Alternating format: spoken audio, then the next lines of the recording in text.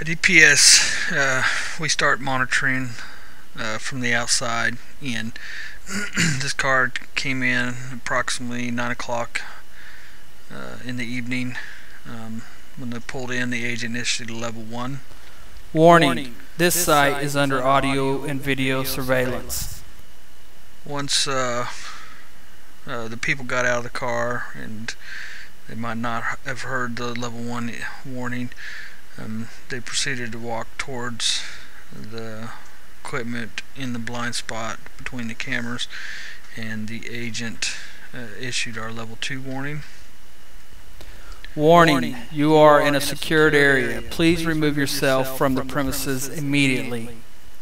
They didn't seem to be fazed by the level 1 or level 2 warning.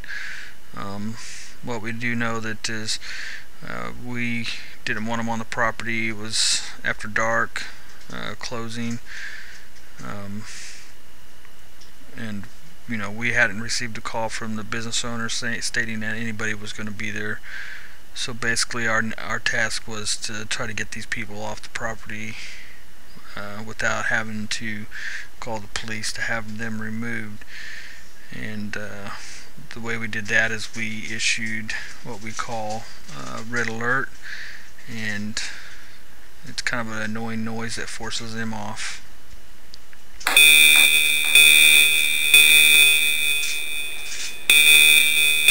You can tell it didn't take them very long to leave. What's interesting is if you'll notice there in the background here shortly that a big truck with a trailer comes strolling through. They scare us, but this particular place is common to see these type of vehicles.